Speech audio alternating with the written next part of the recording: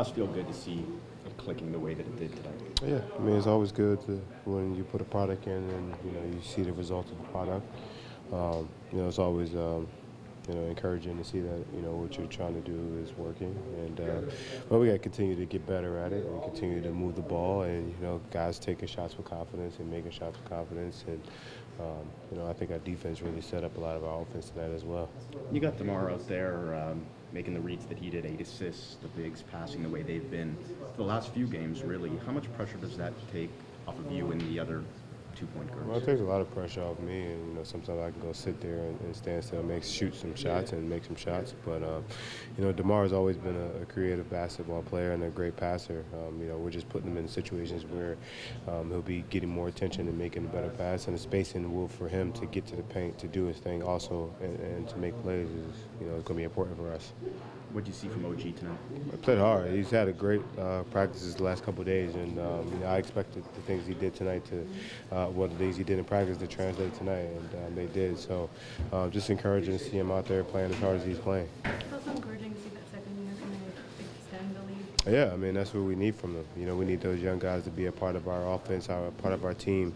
They're a huge part of what we're trying to do, and we need those guys to extend leads, get leads back, fight us to get us even. We're going to need them big time. You guys were in control for the whole game, virtually at 30 points first 3 quarters. Was pushing the pace something that you guys were focused on and not letting up? Well, I think our offense in general was just kind of pass and move, push the pace, get out and run.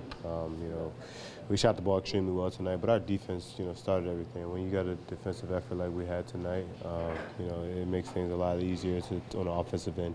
Coaching staff has been raving about JV and the job he's doing here in camp. Is there something specific that you're seeing from him, maybe that just different or that he's doing better? I think he's just playing. I think he's just figuring it out, getting to the right spots.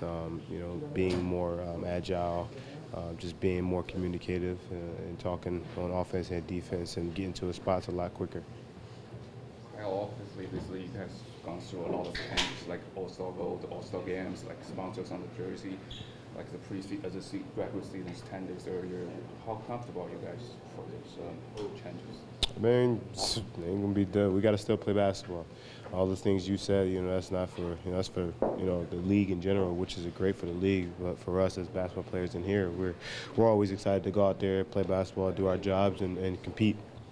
Does it ever concern you guys that the league will be totally different than the traditional league? Nah, I think we just go with it because our league is the best league there is.